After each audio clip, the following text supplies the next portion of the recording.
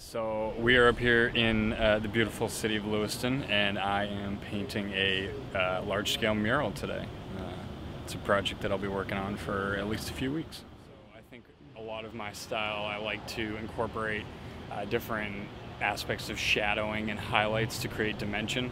It's something I really enjoy doing in my work. I try to do it as much as I can and give people a sense of maybe an optical illusion or just a sense of scale being changed. I really like that visual aspect of it, and I think people really enjoy seeing murals that make you think and sort of are exciting and maybe even make you wonder what you're looking at first by the scale and the realism and the shadowing and things like that. Lots of positive feedback. People in the community have been really, really nice and seem very excited about it.